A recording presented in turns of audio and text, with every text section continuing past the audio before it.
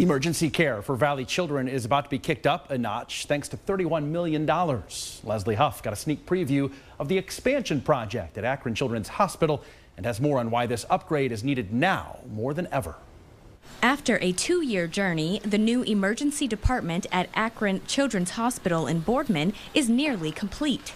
The new space houses 23 treatment rooms with state-of-the-art equipment. Hospital directors say the $31 million project was designed to meet the needs of children in the valley. From anxiety to suicidal tendencies to depression. Since the start of the pandemic, children suffering from behavioral issues has doubled at the hospital.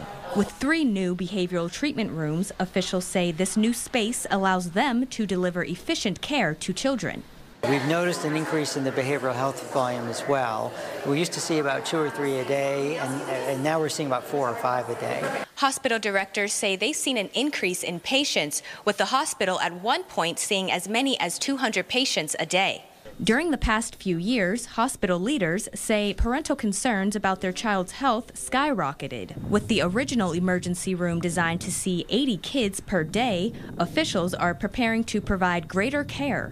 We're here from the ear infection, strep throat, sore throat, whatever the parent needs, all the way to potentially the worst moment, with their kids, and that's what we're here to do. The new emergency facility opens April 19th.